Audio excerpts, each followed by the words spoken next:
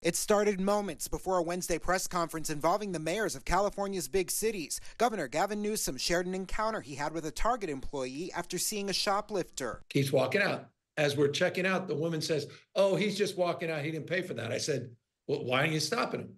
She goes, "Oh, the governor." Although it's unclear if grand theft would have applied to this situation, Newsom said he told the worker that at $950, California has the 10th toughest threshold in the U.S. for grand theft. She looks at me twice and then she freaks out. She calls everyone over, wants to take photos. I'm like, "No, I'm not taking a photo. We're having a conversation. Where's your manager? How are you blaming the governor?"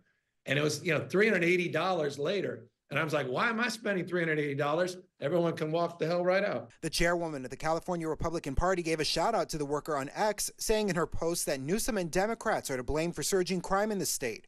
According to state data, shoplifting totals in 2022 are higher than 2021 and 2020, but still lower than pre-pandemic levels. Political analyst Nolan Higdon says it's no surprise that as governor, Newsom is taking blame. Newsom has certainly been active in state politics here for years at this point.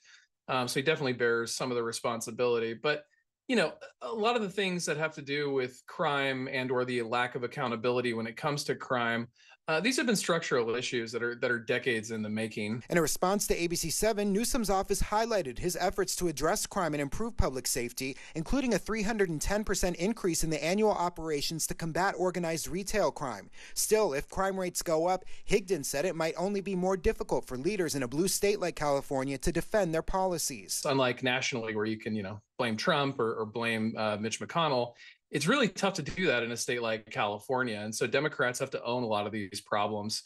And I think that's why you see him and others kind of struggling to find the right response for how to deal with it. In the South Bay, Zach Fuentes, ABC7 News.